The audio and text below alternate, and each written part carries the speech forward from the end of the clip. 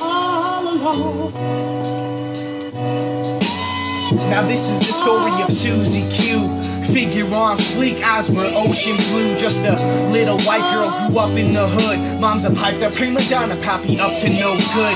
As far as she knew, cause well dad's was a no-show. Her mom's a bashing and complaining, say he's why we're so broke. Say that he sold coke, sit back and laugh. I wish I could bring him to court and snatch half of the stash. So goes the story of Susie Q. Temperamental, reckless, battered and bruised to boot. Needed cash, stripped her mama's handbag and flew the coop. Friends seen a dash, grabbed a cab, they knew the scoop. Susie headed to the city in pursuit of loot. Found herself spun through certain circles like a hula hoop. Tell me what it is that you would do if nobody gave a fuck about your stomach growling, hurting for food. Surrounded by some ghouls and spooks, pedophiles and pervert scoops, reptiles and birds that carry superfluous. Susie on the block, might as well have been a retard. No learning curve with books, but she was never really street smart. In these parts, slanging a twat for wop to old men, cokeheads, and crooked ass cops.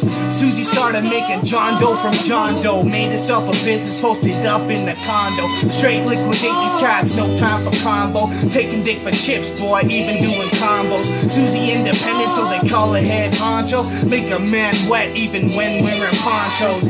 Bitch was hot, like a sauna's on. Make a meth faggot go straight to the Muslims on Ramadan. I ain't talking no disrespect, I'm just saying. Pretty fucking lips in the body straight banging.